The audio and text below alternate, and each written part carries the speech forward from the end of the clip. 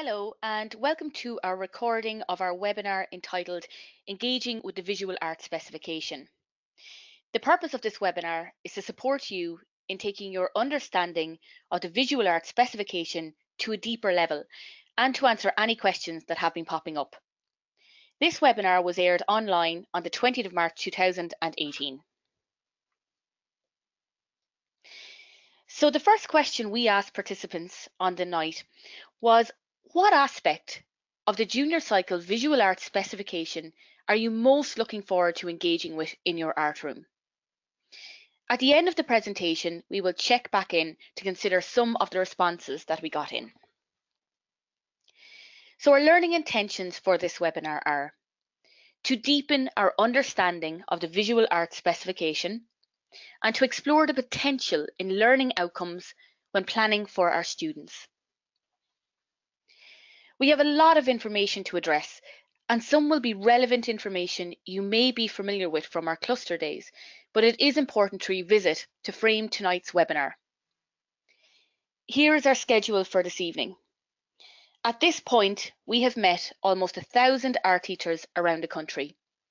So our first session will be a short recap on visual art in the context of the framework for junior cycle, and a reminder of our aims, strands, and an emphasis on our elements. Session 2 is where we will take a closer look at the learning outcomes and demonstrate different approaches to planning for your students.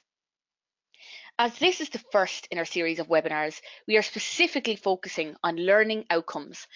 And for our second webinar, which we are hoping to release in early autumn, we will focus on classroom-based assessment 1. Between each session, we will pause to answer your most commonly asked questions relating to that session. All of our information in this webinar and in our workshops is taken from these 3 documents. First, there is the Framework for Junior Cycle, which outlines the key educational changes the Department of Education and Skills has put in place for all students at lower second level. The second document is our Specification, which was published in autumn 2016, and it contains the aim, rationale, strands, elements, and learning outcomes for junior cycle visual art. And finally, the Visual Art Assessment Guidelines, which details all of the information on both of our classroom-based assessments. You can find them by going on to jct.ie, click on Visual Art and Key Documents, and there you will find links to the 3 key documents that will support you over the next number of years.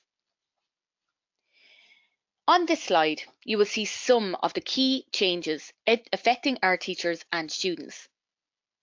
Junior Certificate is changing to Junior Cycle. Before we had a syllabus, which is generally content driven, and now we have a specification, which is learning outcome orientated. And art, craft and design is now referred to as visual art. CBA stands for classroom-based assessment, of which every subject will have 2.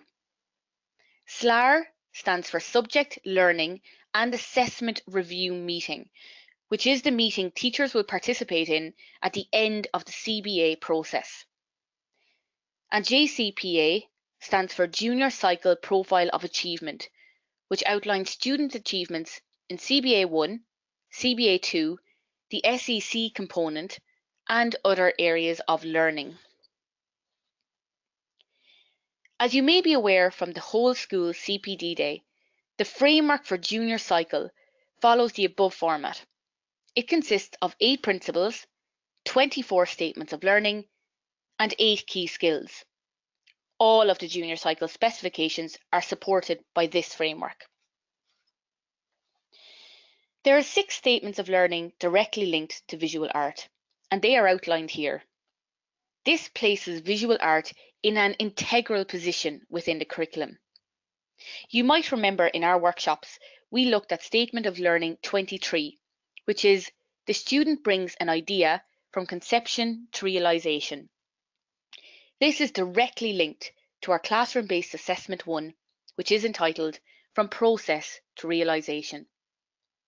This is a hugely important statement of learning for students to access, as this is where students can generate new ideas, they can create a new product, or construct a new point of view. In order to stimulate creative thinking, students must first access many layers of learning, including knowledge, understanding, evaluation, and more. Visual art at junior cycle is a subject that requires a minimum of 200 hours contact time over 3 years. Visual art is a common level course. And finally, there is a focus on continuity here, as now there are similarities between the primary and post-primary curriculums in terms of the structure of each specification. Our specification will build on the practice already in place at primary level, and this will enable our students to develop the key skills they will need for lifelong learning.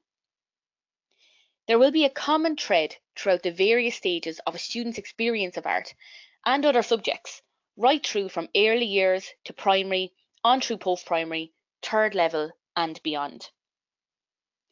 As you are aware, an interim Leaving Cert revised assessment framework has been implemented this year in the form of coursework. The Leaving Certificate syllabus is currently under review and will also reflect the changes at junior cycle.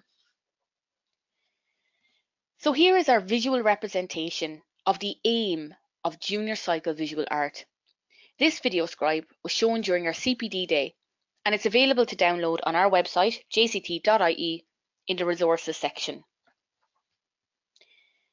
During our workshops, we asked you to consider your first year students, the classes you might currently be teaching. We asked you to consider what aspirations you had for those students and what would you like them to take away after 3 years in your care.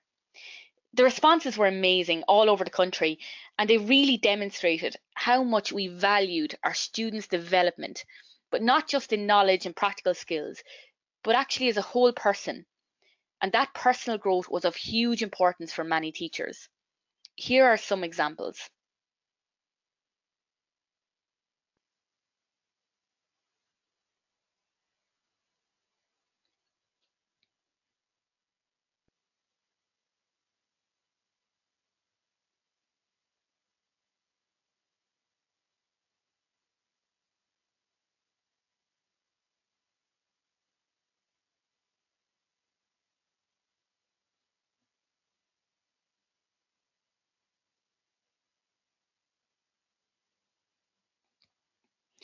As you can see, the post has demonstrated a strong link with our aim for the new junior cycle visual art course and really showed how our teachers have a very strong shared vision of how important our subject is to a young person's growth and development.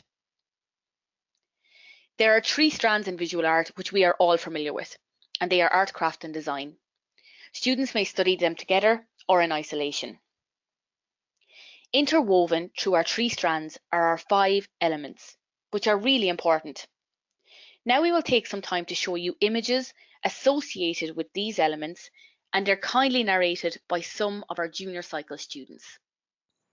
Critical and visual language is used by students to discuss, understand, and assess an artistic work, whether it is their own or another's. It allows students to explore imagery more fully and in a more thoughtful way.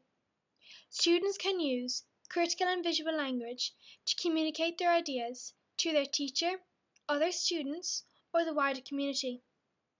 The ability for the student to use it builds a high level of competence and confidence when they respond to and engage with the visual culture of the contemporary or historical world and natural and built environments. Drawing is the fundamental language integral to all of the activities undertaken by students in the 3 strands of art, craft, and design. It is essential for inquiry, expression, documenting, and communicating visual information. Drawing from observation, including primary sources, and life drawing and experimental and imaginative drawing, as well as developing ideas through 2D, 3D, or digital methods, are important for students to experience. Drawing is also an art form itself. Students need to experience and develop their drawing skills over the 3 years of junior cycle. Visual culture and appreciation recognises that the modern world has become a more visual place, encompassing a wide range of visual stimuli such as architecture and urban design to advertising, new media, the internet, fine art, craft, design, photography, fashion and more. Non-text-based cues and images are visually read at a much faster rate than text-based messages, at times bombarded with images. Students need to understand and decode these visual messages, as well as the visual culture of other societies too. This knowledge and understanding needs to be communicated using the language familiar to the students, but also the critical and visual language associated with the 3 strands of art, craft and design. Art elements and design principles are the building blocks of any work of art a student will create. Their application in 2D, 3D or digital works can be analysed by considering their use either collectively or individually. The art elements include the dot, colour, line, shape, tone, texture and pattern. The principles of design include balance, tension, symmetry, harmony, light, space, scale and contrast. Media choice and use is an important element that cross-cuts the 3 strands of art, craft and design. Media are the means to interact, create, connect and communicate with others. In the work which students undertake to create, they use traditional tools, methods or new contemporary or digital means. Media also encompasses the knowledge of techniques or processes too.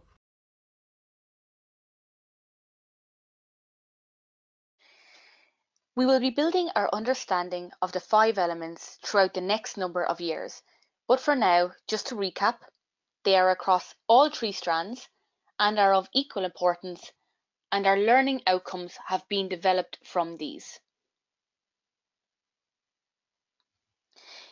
In our workshop on the 20th of March, we asked teachers the following question in a poll.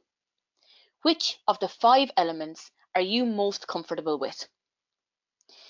Here is a screenshot of the results from our poll. This was a nice way to gauge the audience on the evening better, and now we know that more support might be needed around visual culture and appreciation. We will now take a short break from our presentation to answer any questions that have been coming in, particularly around the context of the course outline we have just viewed. So I'm going to pass you over to Ruth now to go through those questions. Thank you, Gemma. Okay, so the first question we have here is, what is the difference between the old course and the new course? Okay, so the first main difference with junior cycle visual art is that it is learning outcome based, which means that the specification outlines the student learning to be experienced over the 3 years, as opposed to a content list which may have focused on individual topics or disciplines. There is also a clear emphasis on the developing the artistic process. Experiencing the CBA 1 in second year and the CBA 2 in third year will provide students with opportunities to experience working with visual art processes over 2 years rather than 1, which is presently the case. With the dual approach to assessment, students will benefit from formative assessment during their learning experiences, as well as a summative assessment of their learning. Both will be celebrated and reported on in the junior cycle profile of achievement. Another question we have here is, why is visual art at common level? So in art, I suppose we have always taught mixed ability classes, and common level in visual art has the advantage of ensuring that students are not directed into a particular level of learning at too early a stage in their academic and personal development. This approach will enable students to have the experience and aspiration to achieve to their highest possible level so that they have greater options available to them at senior cycle, including studying at higher level in the Leaving Certificate examination. And the third question here is around the area of design. What is involved in the design strand? So if we take a look at the specification, it states, design is the process of planning, problem solving, and creating. It can be a response to a brief, a need, or a situation, emphasizing the process of planning, problem solving, and completion, with drawing as a means of thinking. Formal visual elements and imagery are used to communicate messages and ideas. And that's quote on page 17 of the visual arts specification. So when looking at the learning outcomes in the design strand, you will see that the learning across the 5 elements is on engaging with the design process outlined above. While the visual arts specification offers a unique opportunity for students to learn about the design process, it also allows opportunities for students to learn about particular design disciplines, whether that be graphic design, communication, fashion design, garden design, jewellery design, etc. So teachers with their students are free to respond to a design brief of their own choice or respond to a need or situation in the school, locality or wider community. So that's the last question in the first section of questions. I'll pass back over to Gemma. Thanks a million, Ruth. So in this session now, we are going to look at our learning outcomes, as that is where we will begin to plan for our junior cycle students. There is an opportunity in our workshops to collaborate with other art teachers and to build links with other schools. We encourage you to make these links and to continue the professional dialogue in upcoming SLAR meetings, which will take place late next year in 2019 for our teachers. Collaboration is equally important in making sense of learning outcomes. Learning outcomes are statements in curriculum specifications to describe the knowledge, understanding, skills, and values students should be able to demonstrate after a period of learning. Here are a couple of points that are important to be aware of. There are 15 learning outcomes in each of the 3 strands. There is no hierarchy of importance. They are numbered, however, but this is only to support planning. And finally, they are to be developed with our students over the 3 years of junior cycle. Please don't view learning outcomes as something to be ticked off, as this is not how they are intended to be used. Learning outcomes are to be developed over the 3 years of junior cycle, and therefore, a learning outcome focused on at a particular point in first year will be revisited again and again as it continues to support the students' learning over the 3 years of junior cycle and beyond. Here is our learning outcome poster. You can download it on jct.ie in the Visual Art Resources sections. Across the top, you can see the 3 strands of art, craft and design. And along the side, you can see the 5 elements that we have just looked at. All of the learning outcomes are grouped by both the strand and the element. If we take a closer look at the strand of art and the element of critical and visual language, we can see numbering along the side. As I said earlier, these numbers are to support planning and not to suggest a hierarchy of importance. If we move now to the strand of art, and in particular the element of drawing, we can see learning outcome 1.4, which is a learning outcome that will be developed again and again rather than achieved in one body of work. This is because the learning outcomes are for 3 years. Therefore, the learning outcomes focused on at a point in time will not have been completed or ticked off, but will continue to support the students over the 3 years of junior cycle and beyond. For example, for my first years, I might decide to take learning outcome 1.4 at any particular point in the year. And I might wish to focus on teaching, demonstrate how they use drawing to observe the human figure, which can be revisited many times throughout the year. Drawing from observation might be through 2 dimensions or 3 dimensions. For example, drawing could be through wire or drawing through clay sculpture. Or we might wish the students to analyse or study a section of the human figure in more detail. That might be focusing on portraiture, hands or hair. To demonstrate how we might begin to plan for your students, we have decided to look at some departmental approaches to collaborative planning. But before we do, we'd like you to think about some of these considerations. When we consider department planning, either in a one-person department or a larger department, there are some areas to think about. First of all, we need to consider the age and stage of our students. That is, what is relevant or of interest to our students and appropriate based on the learning that has occurred up to this point. That is to say, we build on the prior learning. Secondly, we might select a number of learning outcomes or parts of learning outcomes across the 3 strands. The learning outcomes we pick are the focus for the unit of learning, even though there will be other key skills students will be using throughout the unit of learning. Thirdly, we might consider if we will use a theme or a stimulus, and consider the discipline or media we might demonstrate the learning through. Next, we align assessment with the learning outcomes selected for the unit of learning. The assessment is really about stepping back from the learning and finding out, how do we know our students have achieved the learning we set out to achieve? It is crucial that the assessment is directly aligned to the learning outcomes selected. The assessment should capture the learning that has taken place. If the students are able to achieve the assessment, we know they have achieved the learning. And finally, reflection. Reflection here is twofold. Reflecting on what worked well during the unit, and also reflecting on how learning outcomes were selected and developed so as to ensure that some learning outcomes were not overlooked.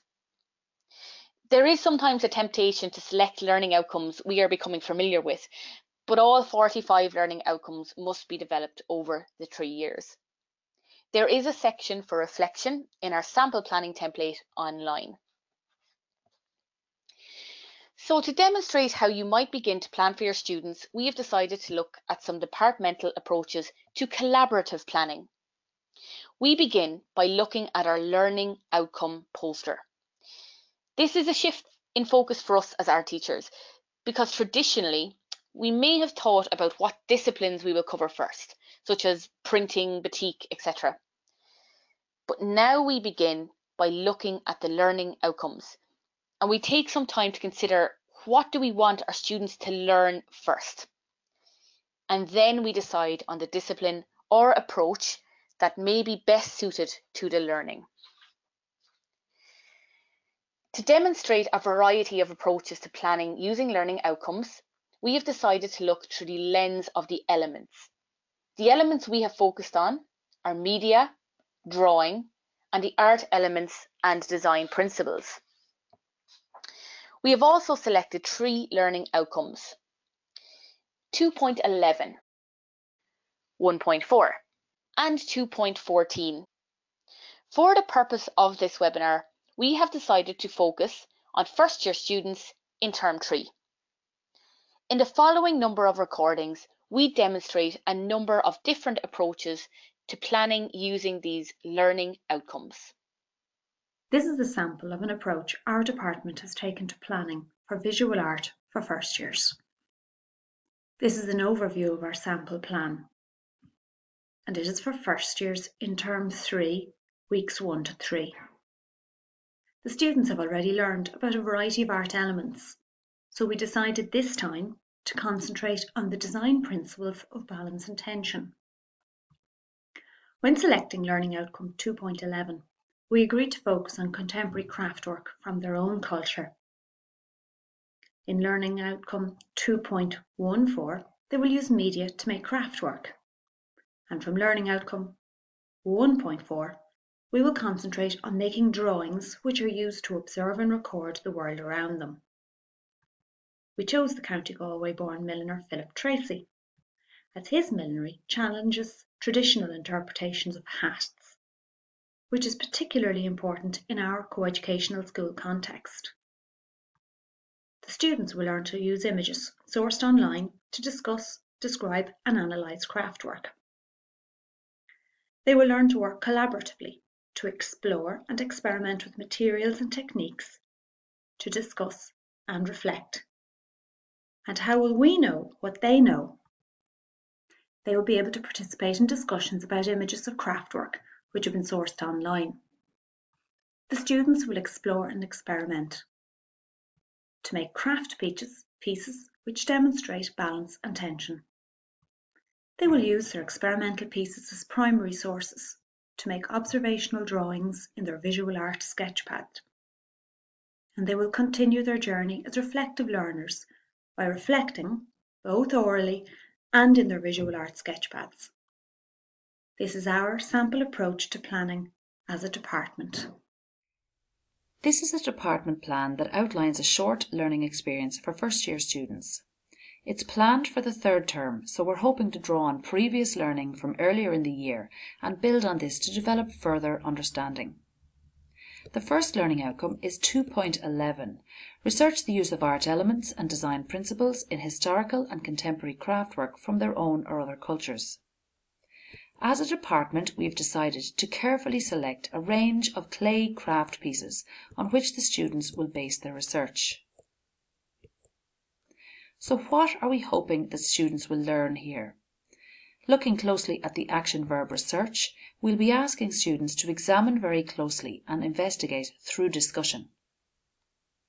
As the students have looked at line and shape earlier in the year, the focus at this time will be in their relationship to pattern and movement.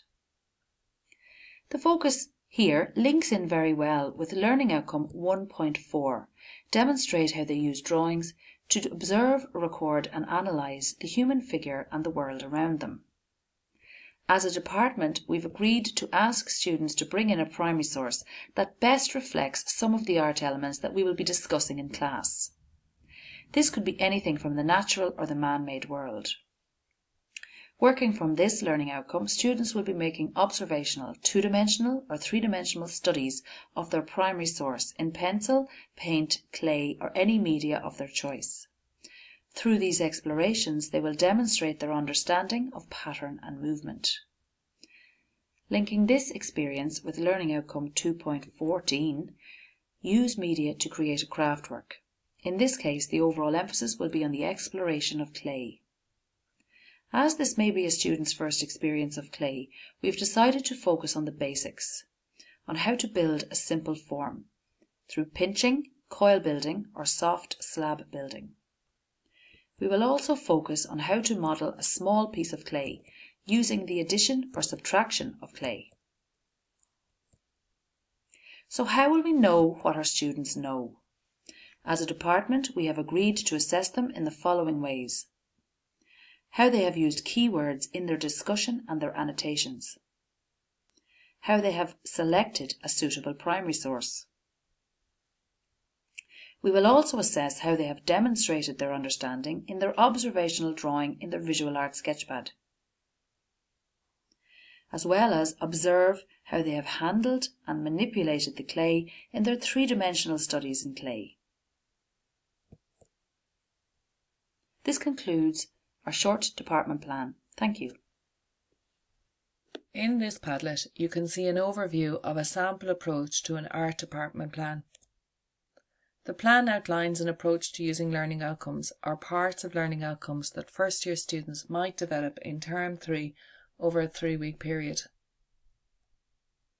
It is important to highlight here that these students would have already engaged with aspects of these learning outcomes and would have some prior knowledge and skills. In this case, the art department has agreed to use a gallery visit as a stimulus for this unit of learning, and have highlighted particular aspects of the learning outcomes they wish to focus on. In developing learning outcomes 2.11 and 1.4, It has been agreed that students at this age and stage will research texture and pattern through using the artefacts in the gallery as a primary source stimulus. Learning Outcome 2.14, Use media to create craft work, supports students to explore with a variety of materials. It should be noted that teachers have autonomy to develop these learning outcomes further and to devise classroom activities to best suit their students and their classroom context as appropriate. For example, one teacher in this art department may provide opportunities for their students to explore ideas through clay. Or another teacher in the department might with their students decide to explore and experiment through textiles, using found materials such as corrugated card or fabric.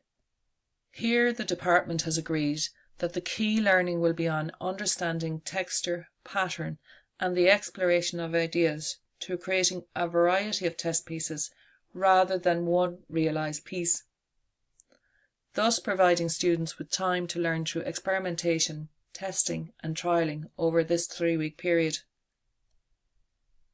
In agreeing modes of assessment, the art department has been careful to agree and align assessment with the learning outcomes.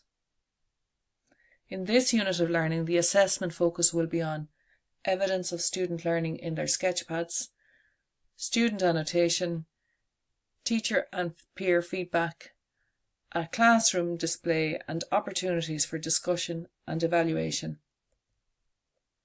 In using this Padlet to collaboratively plan, the teachers in this department support one another through uploading and sharing visual prompts, website links and other resources that they may find useful.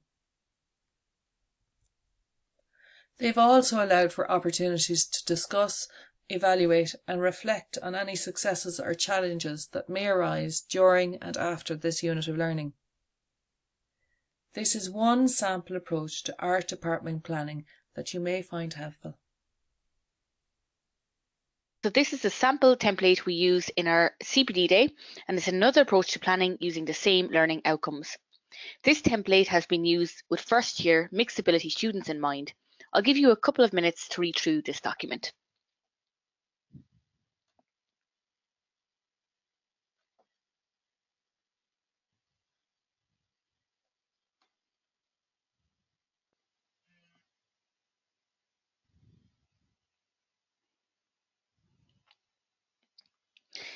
You will notice in all the department plans there was a space for the department to reflect. Hopefully you found these different approaches to planning helpful. There is a copy of our learning outcome poster on jct.ie, and you will also find a process wheel which might support you in your planning as well. So a quick recap of the key planning considerations. First of all, we need to consider the age and stage of our students. So we're choosing what is relevant, or we're thinking about what is relevant or of interest to our students and appropriate based on the learning that has occurred up to this point. We are building on their prior learning. Secondly, we select a number of learning outcomes or parts of the learning outcomes across the 3 strands. The learning outcomes we pick are the focus for the unit of learning, even though there will be other key skills students will be using throughout the unit of learning. Thirdly, we might consider if we will use a theme or a stimulus, and we consider the discipline or media we might demonstrate the learning through. And as you could see from all our different approaches to planning, the discipline or the media was different in all of the different approaches. Next, we align assessment with the learning outcomes selected for the unit of learning. And again, the assessment is about stepping back from the learning, and it is about us finding out how do we know that our students have achieved the learning we set out to achieve. So how do we know what they know? It is crucial that the assessment is directly aligned to the learning outcomes selected. The assessment will capture the learning that has taken place. And if students are to capture the assessment or to achieve the assessment, then they will have achieved the learning. And finally, reflection. And again, it is twofold. You are reflecting on what worked well during the unit, but also reflecting on how the learning outcomes were selected and developed. to ensure that some learning outcomes aren't overlooked. So we'll now take a short break from our presentation again to answer any questions that you might have, particularly around the context of learning outcomes and planning. So I'm going to hand you back over to Ruth now. Thanks, Gemma. Okay, so the first of our questions in this area of learning outcomes and planning. The first one is, how many learning outcomes do I have to do in each year? Okay, so teachers have the autonomy to select the number and the most relevant learning outcomes that are suitable to the age and stage and the context of their own students. So as Gemma mentioned, there are 45 learning outcomes in the visual arts specification to be engaged with over the course of the 3 years of junior cycle visual art. There's also no hierarchy of importance in the learning outcomes in the specification, that the numbers there are intended to help teachers in their planning and to support their planning.